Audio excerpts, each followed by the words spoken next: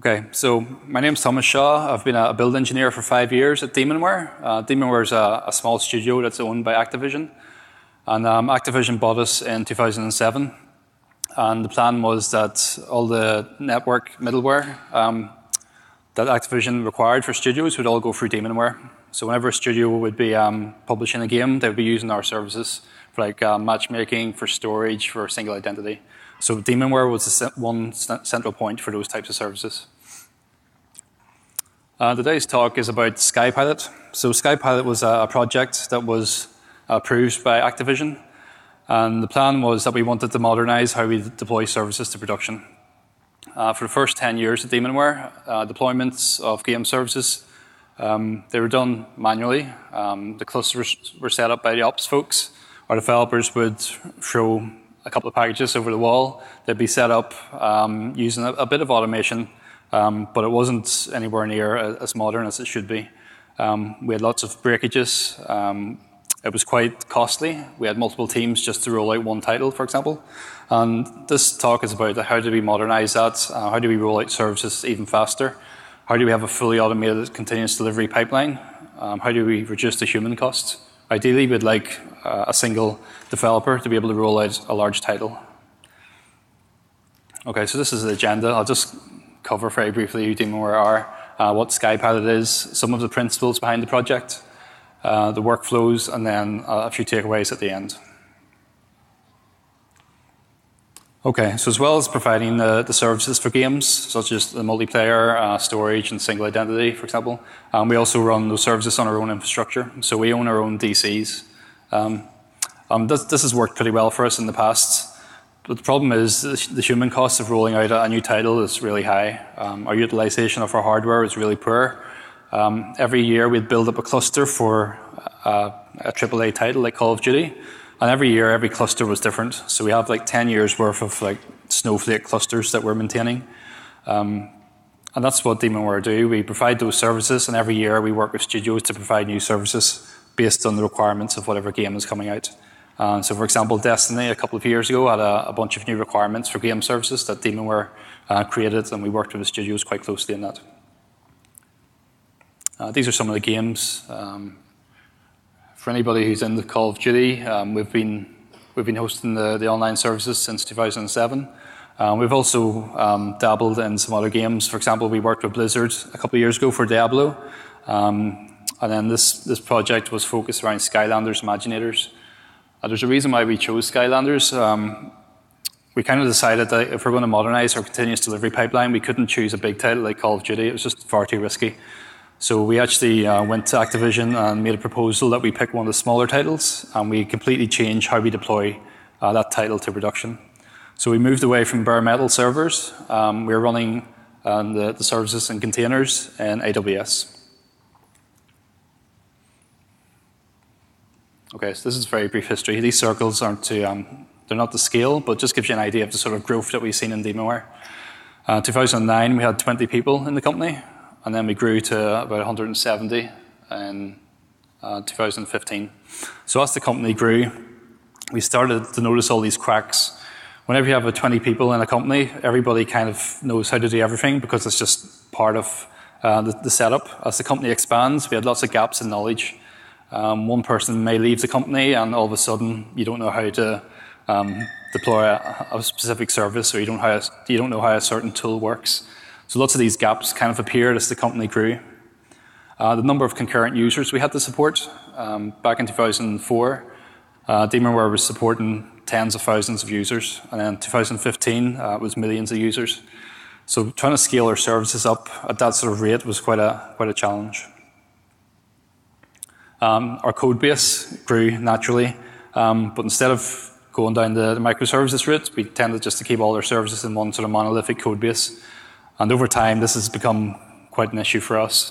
So we're hoping that this project has kind of given us a bit of a way to hopefully go down the microservices route in the future, because we'll be able to set up these continuous delivery pipelines and break out our services from this massive monolith that we currently have.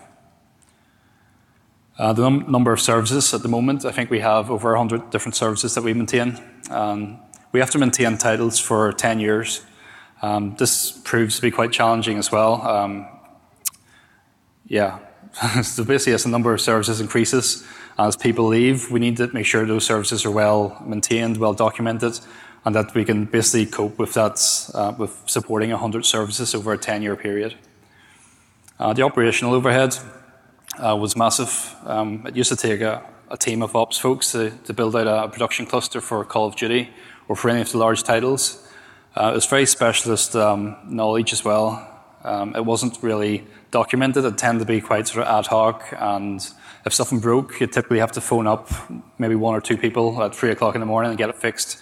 There wasn't that knowledge sharing across the company, which is a real sort of pain point for Demonware as we grew.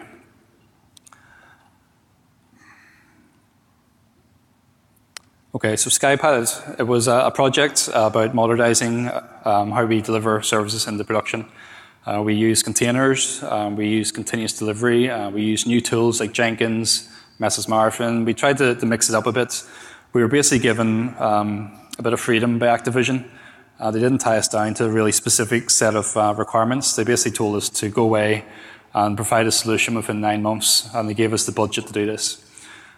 It's worth pointing out that the 9-month length of the project is quite misleading.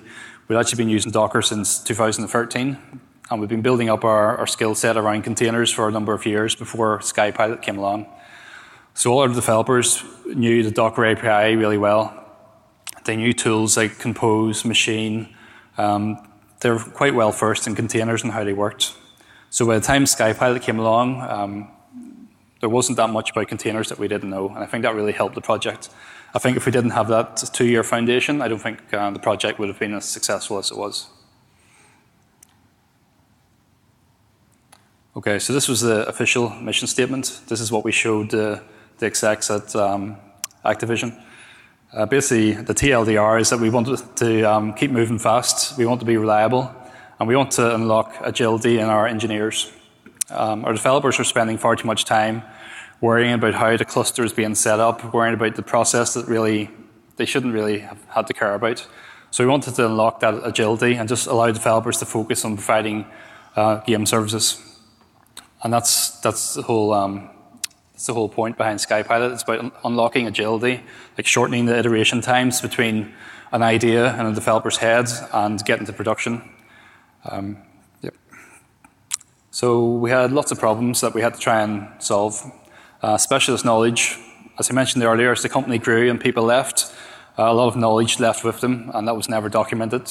So whenever something fell over in production, often we would have to actually phone up the engineer who had already left the company and ask them to come in and help us out because we had no way of fixing it ourselves. So that's a real sort of pain point. It wasn't efficient either. Our hardware utilization was really very low. I think it was less than 10%. We used to over-provision really heavily because we just didn't know how successful a game was going to be. So for Call of Duty, for example, it's quite embarrassing if we only provisioned a certain amount, and then on launch day it's incredibly successful and like we just run out of compute. So we always over-provision really heavily. Our environments weren't consistent. We used some of our own tools, so we had like semi-automated rollouts. We used we used some Puppet rules for setting up boxes, but over time, everybody in ops had access to these clusters, and as fixes would go in, the environments would kind of mutate, and they would become these snowflakes that nobody really knew what was inside them, and we're kind of afraid to touch these. And we have quite a few of these running at the moment. Also, the big problem is our developers have to work closely with ops. So if a developer wants to roll out a new service, they basically have to sit down with ops folks and explain what needs to be done, what config needs to be reloaded, what database schemas need to be imported, stuff like that. It's quite a painful process. There's a lot of back and forth, and it's just really time consuming. Okay. I love this quote because Morgan Brickley is one of the original members of Demonware. He's been there since the very beginning. And he's a very laid-back sort of guy, like very, very chilled. I just came up with this quote, so I just thought I'd stick it in here. But he was completely right. For a number of years, Demonware had kept iterating on their tooling in between launches. So as soon as we got a title out in November, we would start iterating on our tools for next launch, which would be the following year. So we pretty much had a year-long iteration cycle. Once next year comes, we look at what went wrong and then we iterate again. So the iteration time was really, really slow. What we needed was a way to iterate really fastly. So it wasn't an evolution as such, it's a revolution. We also had some other problems with the project. It wasn't a complete greenfield. We'd never run services in containers in a production way before. We'd used containers in the build and test stages, but we didn't really have any confidence that if we were running these long term that they would be stable. So that was something that stood out quite early. Monolithic code base, I kind of covered that already. We're trying to get away from that at the moment, trying to break it down into smaller services. Our internal tooling was never designed for containers. It's been iterated on for the past 10 years, and it's just focused around bare metal, about deploying like matchmaking and different types of services on bare metal. So we had to create a new set of tooling. Our processes across teams was really, there was such a difference. Some teams were really well versed in containers and continuous integration and delivery, and other teams were a bit slower to move. So we kind of needed to get everybody up to the same sort of point. We needed the processes to mature. We couldn't have a continuous delivery pipeline that had like black boxes or processes that weren't well defined. And so this is one of the most challenging parts of the project. We had to get everybody up to the same level. And we actually had to go into teams and say, look, this is what we expect from your service. We can't do stuff like ad hoc anymore. Everything needs to be defined in a pipeline, and we need complete traceability. If your service goes down in production, or your monitoring tool, your logging tool breaks in production, we need to be able to trace this all the way back to source. We can't just have these like heroics where somebody will log in at 3 o'clock in the morning and fix a service or fix a piece of tooling. We needed much more transparency, and we needed our processes to be more mature. Okay, so I'm just going to tackle these in a different order. Codifying our deployments. This is kind of industry standard at this point. Codifying your delivery pipeline, your infrastructure, your build and test environments. This is all kind of standard practice, but it's stuff that we hadn't done in the past. We had so many like manual processes, and it was very hard to actually reproduce any of our environments because the automation wasn't there. We needed to become more lean as well. We were incredibly wasteful in how we built and test our services. So part of the pipeline is that we become more focused on the resources that are needed at each stage in the deployment pipeline. So if we only need a certain size of build environment or a certain size of test environment, then that's the size that we use. We don't just spin up a vanilla flavor in AWS and just hit it with builds and tests. We try to make it as lean as possible and try to reduce the amount of wastage. The entry level to deploying a service, it was incredibly high. As I said earlier, you'd have to sit down with an ops folks, somebody from ops, and go through the deployment and do a bit of debugging and stuff. We needed to reduce that down. Lots of companies will say that they want developers to push production in the first day or first week of their employment. We wanted to take a step further. As well as deploying a service, we wanted engineers to understand how the infrastructure was built and give them access to build that infrastructure themselves. Part of Skypilot was giving the developers the control to spin up these production-like clusters. And I have a couple of quotes later on about how that worked out. The iteration time, this was probably the most important part of the whole project. We needed to go from a yearly or monthly iteration cycle down to like days or maybe perhaps even hours. Once we're iterating really quickly, then it's much quicker to catch issues. It's much cheaper. Developers can catch problems themselves now. In the past, we had run a new service through a pipeline, be hitting all types of resources. You'd be running tests, you'd be deploying to a certain environment, and then it would explode. Because we have these shorter iteration times and we're giving developers control, they can catch those issues really early. A developer can just spin up a certain environment within 10 minutes. They can run their code in a distributed manner. They can run their tests, and they catch the issues really quickly. So that helped us improve quality as well. And then the mandate was that we wanted to unlock engineering agility. We wanted to just take away all the nonsense that developers were putting up with. They had to go back and forth to get access set up to different environments. They had to work with ops to get packages deployed. We just wanted to get rid of all that and give developers the control to deploy a full title themselves.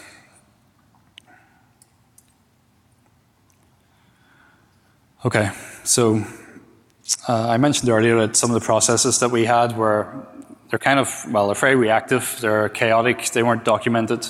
Maybe one or two people in the entire company knew how it worked. That's the initial state of the process, and we couldn't afford to let those types of processes into the continuous delivery pipeline.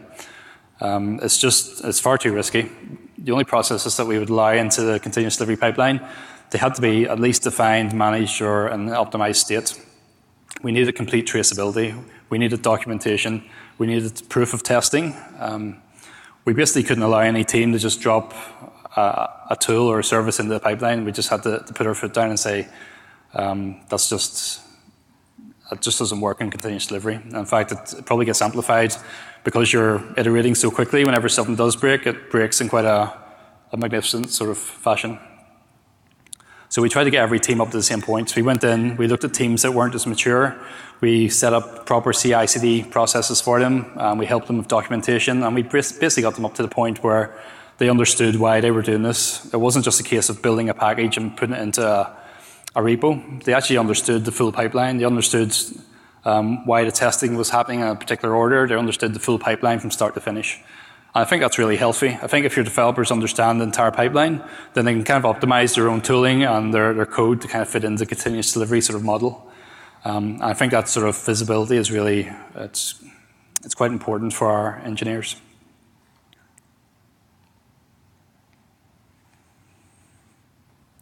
Okay, so for a typical production title, right up until 2015, it would have taken probably between 20 and 30 engineers to get a title like Call of Duty rolled out. That's a huge human cost. It took weeks and months of planning, and whenever it did fail, it was very difficult to go in and fix it because you needed multiple people all in the same time zone working together to fix the problem. So we wanted to try and look at the continuous delivery process and see how many steps we get down to, what's the smallest amount of steps, and could we actually have one developer deploy a production title on their own.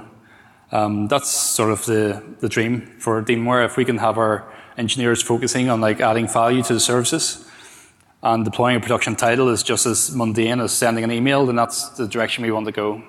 It shouldn't be this big sort of special event that happens every year and there's lots of like fanfare. Deploying Call of Duty should be as simple as an engineer sitting down, running a couple of scripts, following a pipeline, and then production title is set up. It shouldn't be as complicated as it was previously. Okay, so these are the principles of Skypilot. The pipeline had to be incredibly reliable.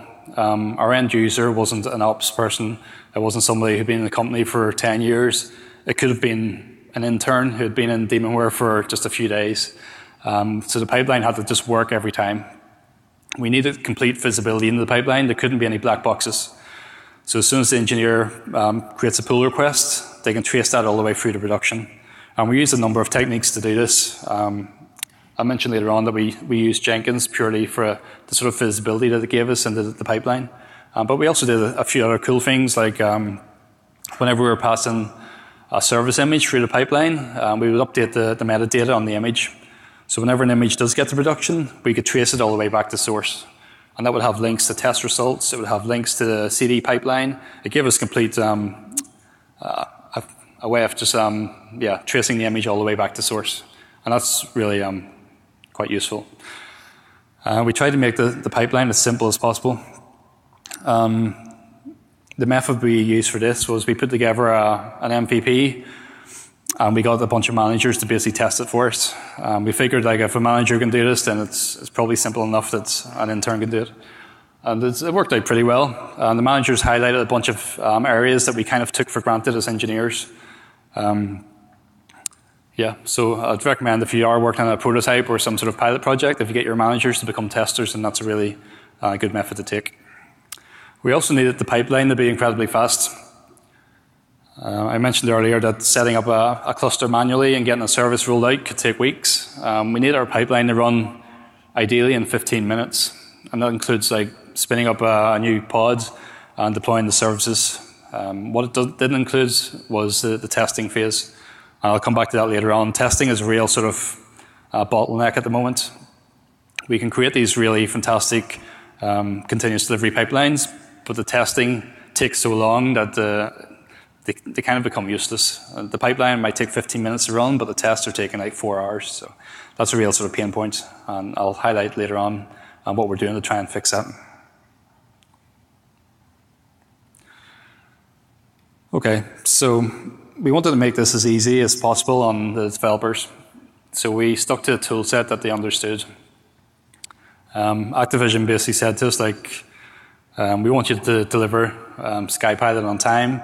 Whatever tools you decide is best to use, just use them. So we had complete freedom, but we really wanted to just give developers something that they could use just straight off the bat.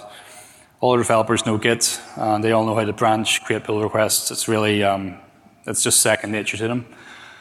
Over the past couple of years, leading up to Skypilot, we'd done stuff like, we had Docker boot camps, we had like tutorials that we'd send around, we got our engineers involved in meetups, we had them giving talks at conferences, and we tried to encourage developers to become really quite capable in using Docker. And the majority of engineers at Demonware understand the API really well, and so we decided to stick with the Docker just to install from the general repo, and then we used some of the other tools like Compose, which the developers really liked.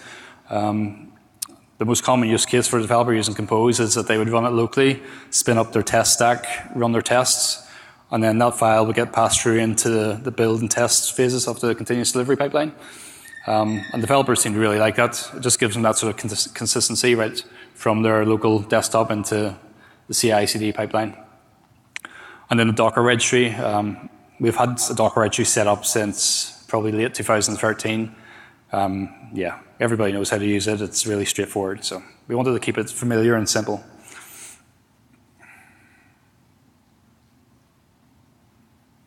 So I just want to skip back a couple of slides.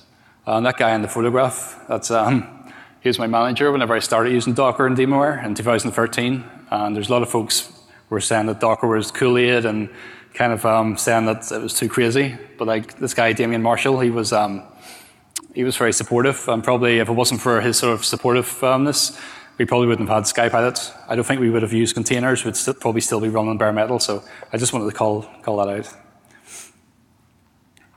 Okay, so we also had a chance to introduce some new tech. So we chose Jenkins because we wanted to use pipelines as code. We wanted that traceability. We wanted the pipeline to be stored in Git. There's lots of other nice things in Jenkins as well. Like we run our Jenkins inside containers, so it's completely portable. We run Jenkins in AWS and the DCs. It just moves wherever we need it. Developers can run their Jenkins locally, test their pipeline, and then push that into the production pipeline. So that's kind of nice as well. Mesos Marathon was chosen primarily because of the sort of active community at the time. The evaluation was done back in 2016 at the beginning of the year, and at the time Mesos Marathon was decided on being the most active project. It had the features we needed. We did look at Kubernetes and Swarm. At the time, both of those didn't really fulfill our needs, so we went with Mesos Marathon.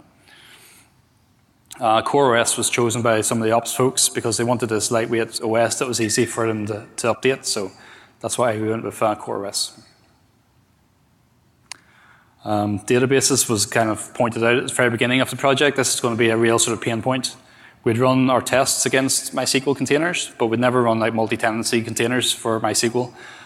So we really just kind of copped out, and we just took the easy approach.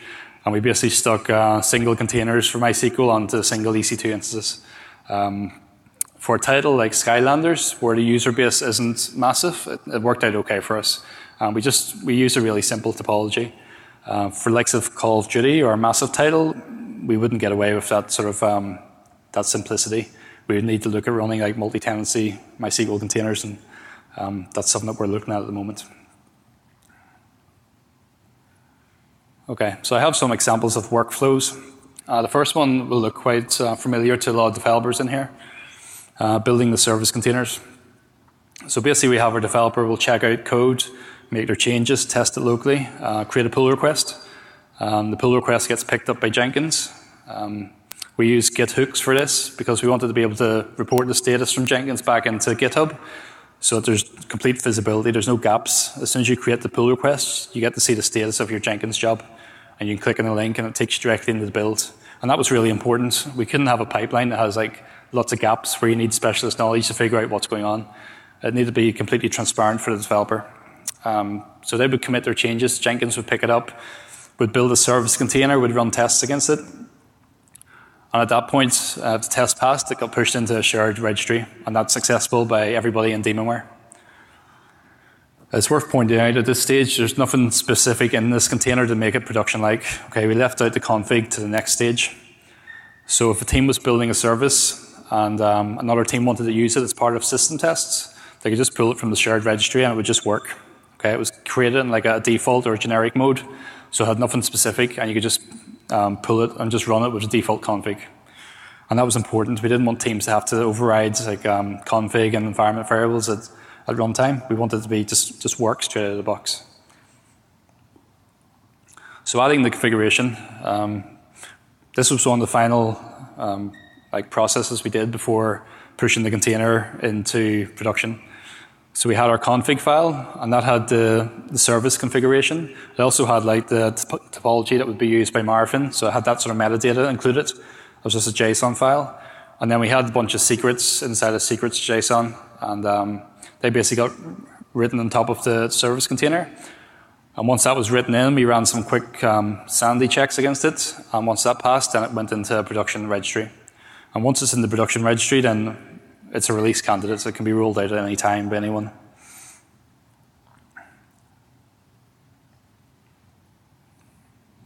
Okay, so the part on the right-hand side of the screen is probably the most interesting. So once the secrets and config are baked into the image, it goes into this sort of restricted zone inside of AWS. I think we actually used the Amazon container registry for this. We could have run the open source Docker registry, but we decided to go with, I think, ACR at the time, or ECR. Yeah, so once the image is in there, it's a candidate, and we just make a call to Marfin, and that's how our deployments are done. So the developer can literally follow the service container from start all the way through in the Marfin, and then once they're happy that can be deployed, it's just one call, and then Marfin will handle the rollout of the service. So all this can be done through Jenkins. We just had a manual step at the end of the delivery pipeline, and just gives the option to roll out the service. Okay, so how did it work out? It worked out really well, actually. A lot of people who doubted Docker and Demonware actually admitted that it's probably one of the most boring launches we've ever had, and boring is really good when it comes to like launching games. Yeah, there's quite a lot of war stories. Maybe tell them later on after a few drinks. So yeah, the launch was really boring. We had some extra capacity, not as much as we would normally add for a title, because we knew we could scale up quickly. So we had extra capacity at launch time, which was in October, and then we had extra capacity at Christmas, because there's always that double peak, and then it starts to tail off after Christmas. So the auto-scaling from Mrs. Marfin just worked. Yeah, we had no issues. I've got nothing exciting to say, it just worked. This is important for another reason. Typically at Christmas time, whenever a title is peaking for the second time, we'll have somebody who'll actually log in and keep an eye on things and add extra capacity. That's the way it used to be done in the past. That's not how we're going to do it in the future. We're going to use like auto-scaling as much as possible, and this was just a perfect example of how we can just let the system handle itself. We can let it basically peak whenever it needs to, and then drop down the resources as it's not required anymore. So I think that's nice from a developer's perspective. You're not really sitting on Christmas Day like having your dinner worried about how many users are online. We knew it was working. It was kind of battle tested for a number of months to make sure it would scale up and scale down, and we didn't have any issues. So it was very boring. Okay, so the efficiencies. There's one that's not mentioned here. I'm just going to cover it really quickly.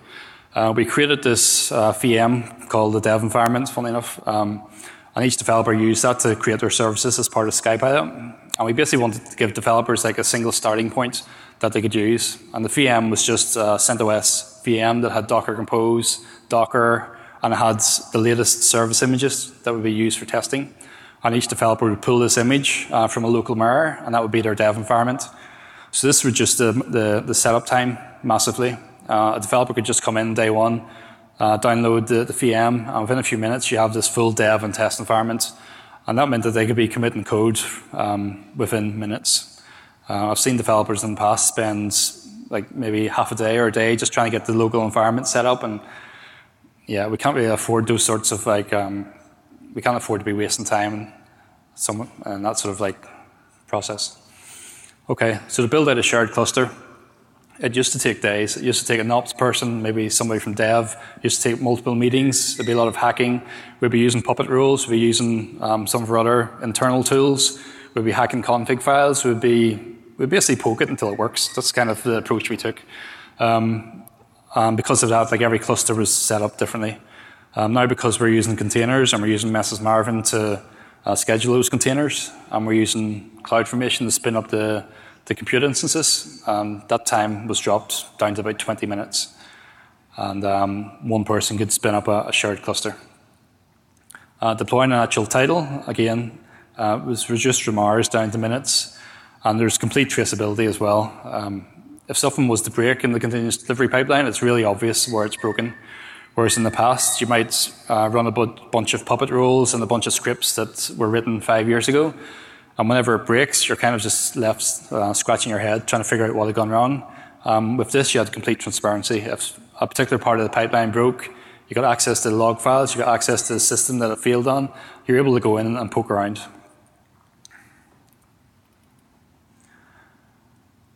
Recovery from outages. We used like auto remediation. So whenever there was a problem, Mrs. Marvin kind of was able to resolve it itself. It was able to tear down the containers and just replace them. And we had a couple of RCAs from that, but it's nothing really I can share, but maybe later on. And then time to recover from a database failure as well. This is something that used to send our ops and devs into a real sort of panic whenever a DB would fail. Everybody would be hustling to try and get it fixed. And it could take hours if you're lucky, or it could take days if you're unlucky. We're basically able to just kill the MySQL container, spin up a new one, and then sync it from master. So it took about a minute for this to happen. So what's next? I mentioned earlier on about infrastructure as code. It's fantastic to a certain point, but once you have a large production cluster, you end up with thousands of lines of like YAML and JSON, and it becomes a bit unwieldy. So we're planning to create a UI for our deployments. There's probably lots of third-party options out there, but we want to create something that's kind of specific to like our game services. So we're currently working on it at the moment. I mentioned the testing stage. This is, at the moment, it's taking about 4 hours to run tests for like our most popular service, which is matchmaking. The plan is that we're going to use Kubernetes or maybe Docker Swarm to create these test clusters that are shared across teams. And we basically want to like parallelize the test as much as possible, try and get the test time down to about 5 minutes.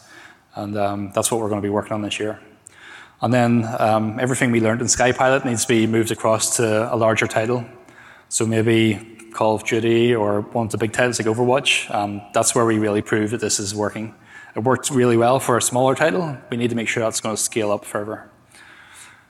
And then education. I think it's really important for developers to understand the full process from start to finish, understand how the pipeline works, which environments are being used, how the environments are being built. So we're going to go out into different teams and we're going to provide Jenkins training. We're going to give them some basic training like Ansible that we use for building our environments.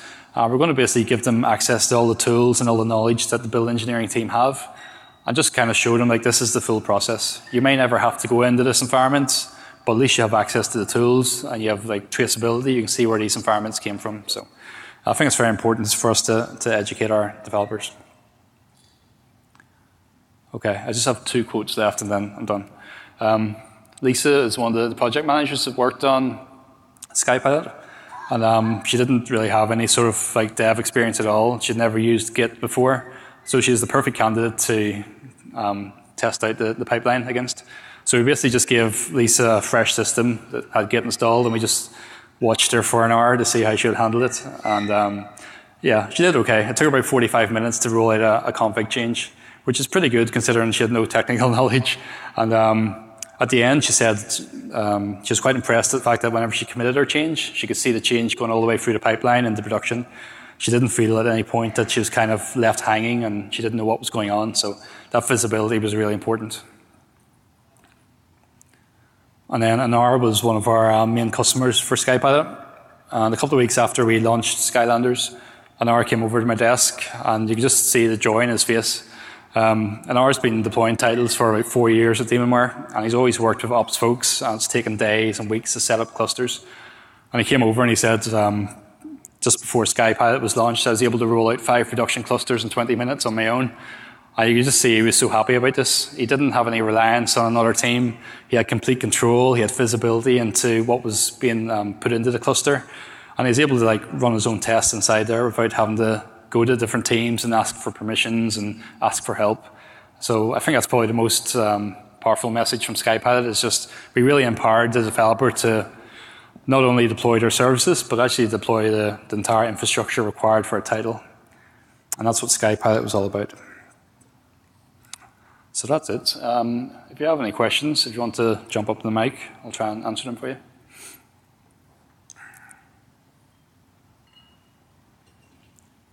It's a two-part. Were you guys affected by the outage, the storage outage in AWS back on February 28th? And if so, what are you guys doing? Or if not, what are you guys planning to do to protect yourselves from a cloud outage of that nature? Yeah, as far as I know, we weren't affected. We do put backups in S3, but we don't host any live systems. We have our own DCs with storage that we use for live systems. But yeah, we're kind of looking at a hybrid model, so we don't know, maybe in future if we do peak to the cloud, which is quite a common sort of technique where you basically host the base of your service internally in your DC, and then you scale out to AWS, then we potentially might be impacted by S3. But as far as I know, we weren't on February 28th. Question over here. Hello. Hi. Hey, you mentioned you use a containerized Jenkins. Yeah. Did you have any problems building Docker containers within the Dockerized Jenkins? Good question. So do you mean Docker and Docker, using the Jenkins master to build the images? Yep. Yeah, we kind of we did play with that a bit, but I think as soon as you run Docker and Docker, then you kind of break portability. At least that used to be the case, where the client and server APIs, if they were mismatched in any way, it would break. So we actually we containerized the Jenkins, then we just ran our agents on bare metal or on VMs. We used the Swarm plugin, which is really cool, just for connecting the agents up, but we didn't actually build Docker images from the container. Thanks. Hello, still on Jenkins. Do you use the pipeline plugins with Jenkins files to go to get the slaves directly in container with Docker nodes, or it's something you forget about? Yeah, so we use at the time we used the pipeline as code. I think CloudBees have rebranded it since as maybe pipelines. But yeah, we're kind of changing that again. We had a lot of Groovy code for the pipeline, but we're moving to the declarative pipelines now, which is kind of the next sort of evolution. So we will be using the built-in Docker plugins inside the pipelines, and we're also creating our own global libraries that teams can use. I don't know if that answers your question. Kind of. You can grab me later on if we have a chat. Hi, what did you use for monitoring, and specifically, do you use monitoring in your CI/CD pipeline? Monitoring is kind of our weak spot, unfortunately. In our CI/CD pipeline, no, is the short answer. Yeah, I don't really have much visibility into the monitoring, to be honest. We can kind of have a chat later on. I know that we were using Datadog for pumping logs into, and yeah, we had the pipeline hooked up to Victor ops and stuff, so we were kind of alerted whenever stuff was breaking. But I don't really have much more detail than that, unfortunately. But we can chat later on, if that's okay. Hello. I have a question. How do you deal with the explosion of Jenkins jobs for every team, that every Jenkins job multiply times a number of environments, times a number of teams? How do you deal with that? Yeah, that's a great question. Initially, we tried to run everything on the one master, and it just didn't scale well. We wanted to stick with the open source Jenkins, and we kind of hit a limit, about 120 slaves. So we actually, we created a Jenkins farm that had multiple masters and multiple slaves, and they were all using the Elastic plugin. So every master could spin up their instance or their slaves in AWS. So that's basically how we scaled. If we didn't have any builds, then we had no agents. If we needed a dozen branches built, then we just scaled up the slaves across like AWS EC2 instances. So what was maybe one of your biggest problems with corporate culture or processes and introducing this new technology, and how did you overcome that? Okay, good question as well. So back in 2015, I gave a talk about cultural change using Docker. And the way we introduced Docker was we just did it gradually over time. We basically followed like the 8 steps of change. There was a lot of pushback initially, so we did stuff like we introduced it into a couple of small functions, like we used Docker for building artifacts, we used it for running a few unit tests, and we just gradually introduced it into people's sort of mindset. But it took literally 2.5 years to get everybody on board. It's quite a slow process. But it's more change in mindset, like introducing the tech. We pretty much did that overnight. We switched all our artifact builds from like VMs to containers in one day. But trying to convince ops and devs that Docker was the right path took us years. There's a link to, well, I can send a link to that presentation. There might be something interesting in there.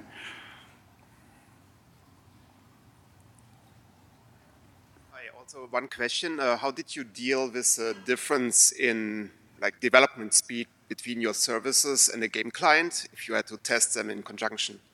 Because normally game clients have way longer development cycles for features. Yeah, that's a good question. Yeah, I guess we tried to build a process so it was like as lean and as iterable as possible, so it can be applied to like any type of code, like the client code or the back-end services. But I think that's one area we kind of need to focus on is the client code this year. We kind of ignored it for Skypilot and kind of focused more on the back-end services. But we learned so much from Skypilot that we can definitely apply like some of those practices into the client code and try to make that experience more enjoyable for our developers. Because like you say, it's a different sort of life cycle and it takes much longer to get client code changes rolled out. Okay. All right, great. Thanks a lot. Okay, everyone.